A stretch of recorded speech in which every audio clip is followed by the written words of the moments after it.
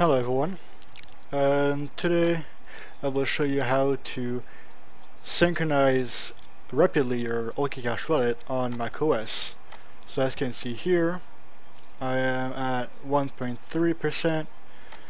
I'm currently syncing with 60 nodes. Alright, so first of all what you want to do is close your wallet.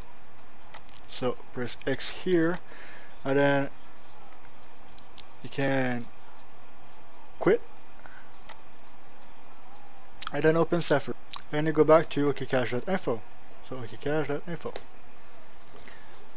Alright, and then here you scroll down, updated instant bootstrap, and you click on OKCash blockchain. Alright, right, and then scroll down to the end where you can see OK blockchain, and you press on download and you download it. Alright, and then you can minimize your browser and wait for the download to end. I'll be back when that is done. Alright, now that the download is done, you can go in Finder and then go in Download, and then you open OKCash blockchain, OK blockchain, and then you copy both of them and copy two items. Alright, and then you want to go to your disk, users, your name, and then library, application support, and then find the OKCash folder, so here, and then you paste two items and replace, and then you wait.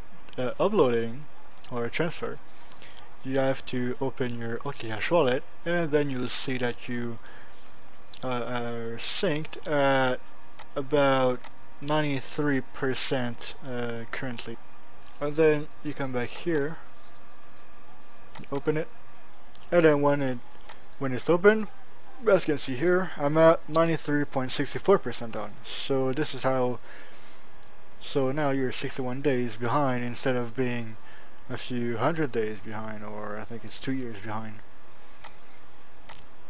So yeah, so that's how you sync rapidly your wallet. Now just wait for the 6.36% is done, and you should be over.